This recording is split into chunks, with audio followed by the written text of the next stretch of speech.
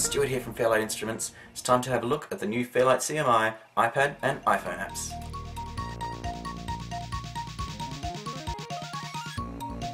There's two versions of the app.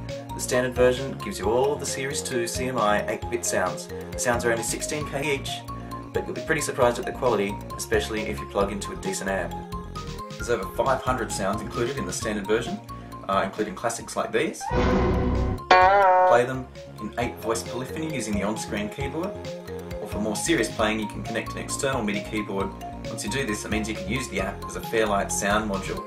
The Pro upgrade gives you an extra 100 plus of the best Fairlight CMI Series 3 sounds, which are longer and a 16-bit. You'll be able to edit sequences, import your own samples, and a whole lot more. Let's get started on the iPad app. The iPhone app is basically the same, except you need better eyes and smaller fingers to use it. So first up, authentic 1980s green screen and an original 8-inch floppy that was used to load all the data into the Fairlight. And then you get this screen, which is a photo of the back of the CMI Series 2, and it's time for a puzzle. See if you can work out how to select the correct power supply for Australia, which is 240 volts. Hopefully not too hard. You'll see some interesting effects if you get it wrong. Apparently the original CMIs might have caught fire if you got the voltage wrong. But for now, let's just select 240 volts, turn the key and get the app going. So then you get the real loading sequence of the original CMIs with disk noises and about the same time delay that it took to load way back in 1980. Now we come to the main menu, which is a cut down version of the original CMI called page 1. Let's quickly look at each of these pages. Page 2, which gives you file access. Page 3 lets you modify and play instruments. Page R lets you compose and play songs. Then there's settings, history, and help, which are pretty obvious. So let's go into page 2 first up.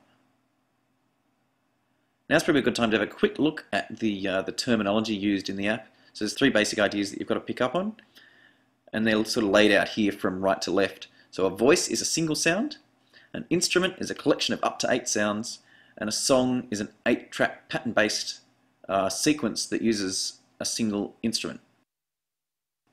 So if you touch a song, you'll see that it shows the instrument that that song uses and the voices that the instrument contains. Underneath song and instrument, you'll also get a button which takes you to the associated editor for each of those. So page R for a song, page 3 for an instrument.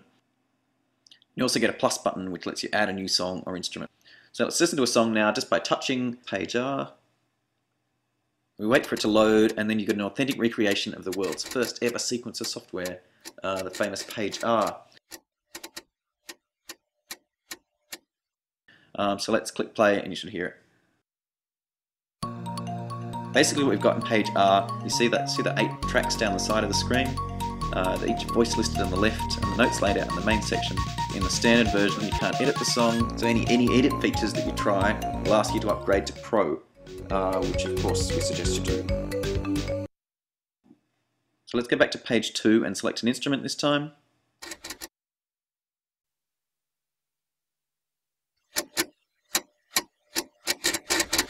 So the instrument page shows the 8 voices that make up what's called an instrument in the CMI.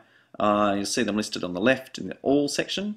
You can select an individual voice as well using the numbers 1 to 8.